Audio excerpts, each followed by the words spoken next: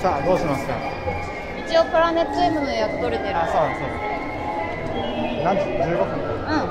あと3分。1人じゃん。ちょうどいいぐらい。はい。じゃあこれからショップを巡っていきたいと思います。完全予約制のみのご案内をさせていただいております。ただいまお時間9時15分。線がご入店を本日ご入店させていただいております。ただいま9時15分から9時30分のぴったりだったね。ぴったり。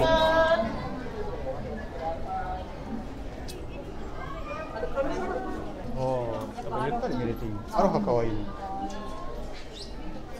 あ、寿司ってこれなんだ。あなたどこから来たのって。ね、あ、本当だ。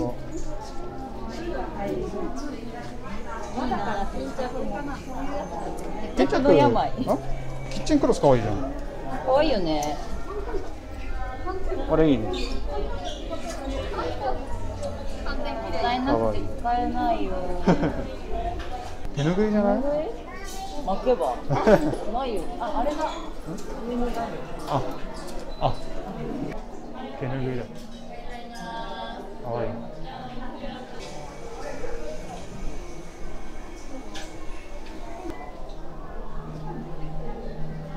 かわいい。あ、ポーチ。あ、ポーチ。ポーチだよね。ボンボになかった。あの時はね。私が気になって。裏メッシュなのいいね。いいじゃん。これね、あれなんだろう。1200円。いいじゃん。あ、本当。あ、本当だ。見てみ。ニューファンタジーもある。あ、本当だ。かわいい。留学生だったら季節感問わないからいつでも着れる。そう。なんでいつもボクサーパンツばっかりなんだろう。パンパンにすれば。パンパンいいね。かわいい。かわいい。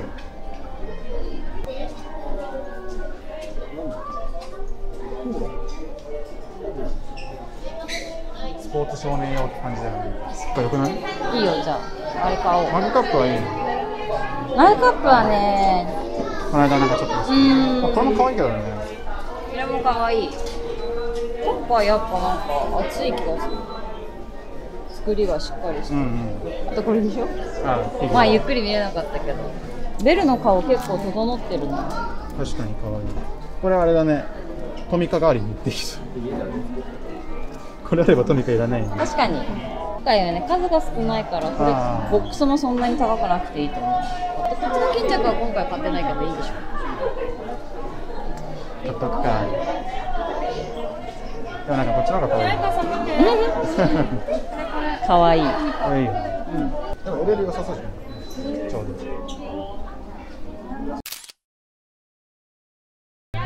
はい。次はビレッジショップス行きます。入り口で回収させていただいております。ありがとう。こん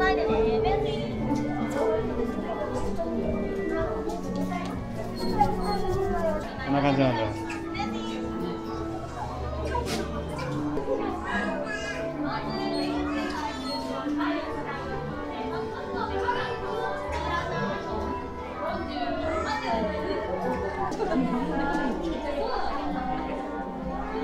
アプリで読み込んで買う。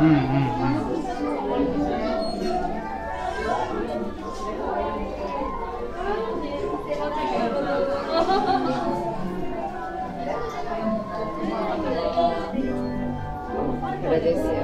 缶バッジはこのバーコードを読み込むっていう感じでね。読み込むとアプリ内で商品表示される。思ったより強い。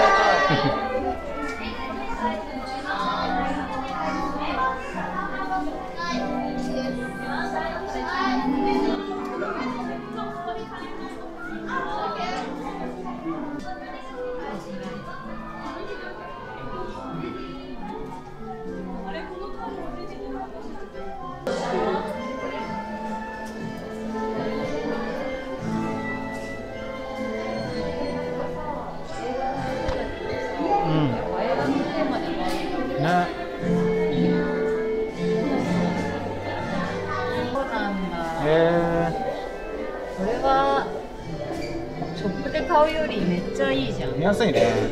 ここってこれからも展示のみのお店なのかな、ずっと。どうなんだろう。でもなんかこの感じそうなのかな。もしよかったら。でもその方がいいよ。いい。見やすいし。触らなくて済むし。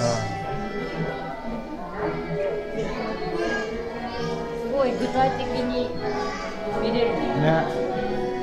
味までは分かんないなと思って。試食なんてね。こんなカードをもらいました。説明が書いてある。ご尿級調査。何？ご購入方法。ご尿級調教。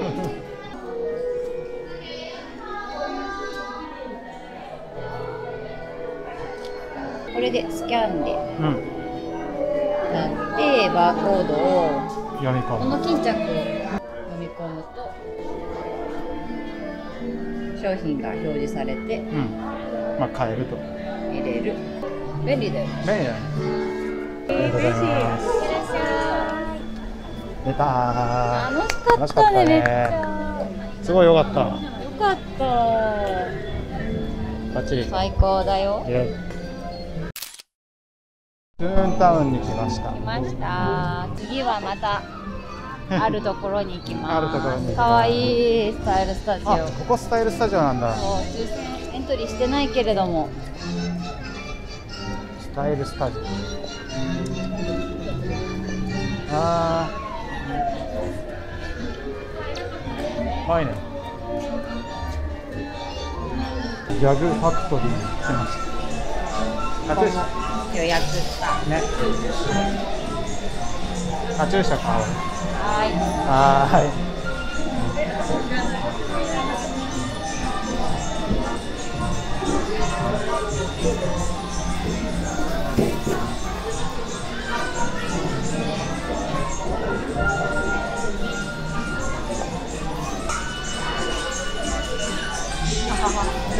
気持ちいいここ。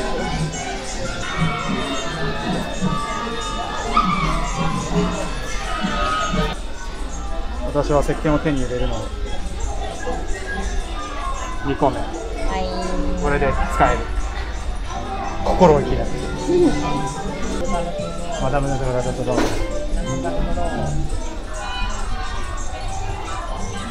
れも気になる。かわいい。ゆっくり見れていい。ね。あ、これ下なんだ。かわいいですね。これバックちゃん。バックちゃん。おえ。おえ。おえる。おえ。これ山ちゃんだね。かわいい。かわいいよね。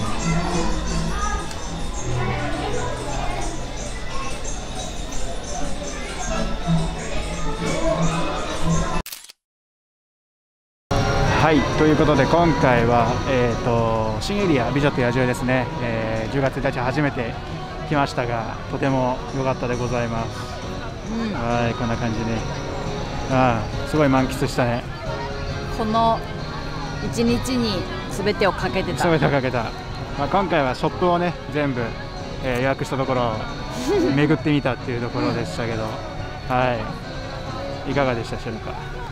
在庫はねすごいいっぱいあったので、またね来た時に皆さん買ってみてください。はい、ということでこの動画いいと思ったら評価、チャンネル登録お願いします。